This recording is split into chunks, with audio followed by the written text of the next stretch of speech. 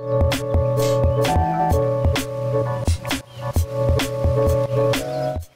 guys, welcome back to the channel. I hope you all are doing extremely fine. My name is Prince and you are watching the TechStream. In this video, I am going to another Android 12 ROM, OS Unofficial for the OnePlus 8T. So without wasting any more time, let's get started. So as you can see, I have installed OS Unofficial version on my OnePlus 8T.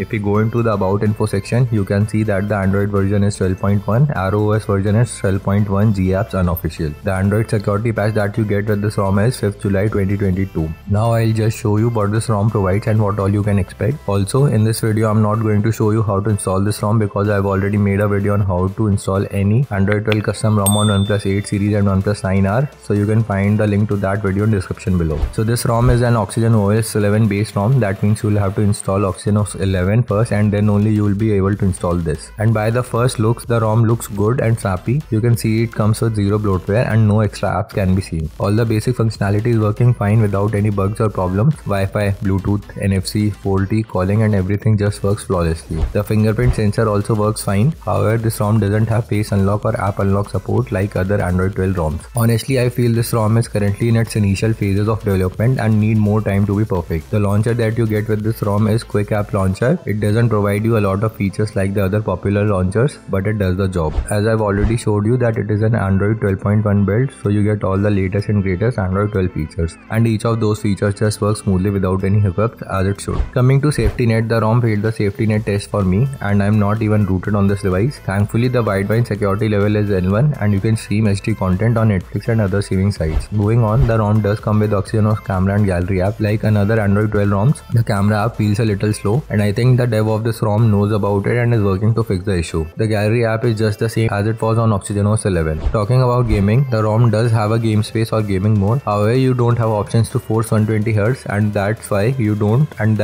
don't get 90 FPS in games like BGMI. As you can see in BGMI settings, you don't have the option to select 90 FPS, so you are stuck to 60 FPS only. However, the gaming performance is still much better than Oxygen OS 12 even on 60 FPS. Comment down if you want to see an actual gaming review of this ROM. Now let's talk about the customizations option that are available on this ROM. If we go into settings, under apps we have game space which have some basic gaming mode features. Under notifications we get some options like Saner heads up and annoying notification. Inside battery you get the option to customize the battery light. You get some option in sound like show volume panel on left or in call vibration options. Under wallpaper and style you get system icon packs and 5 fonts to choose from. Then at the bottom we have device extra settings like alert slider, touchscreen gestures, ambient display gestures, high brightness mode, FPS overlay, game mode, unlimited edge touch and system vibrator strength. So that's all for the customization part. I feel the features are less compared to other ROMs that are available in the market. So should you install this ROM? Not as of now. I feel the ROM is currently in its initial stages and still has a lot of room for improvement. I hope this gets better in the future as OS is a very old and popular ROM, but for now skip this one as there are much stable and futuristic ROMs in the market. If you want to know how to install this ROM on it, there's a card to that video. Also, I'll be trying another Android 12 ROMs. Subscribe to the channel to not miss those videos. Thank you for watching.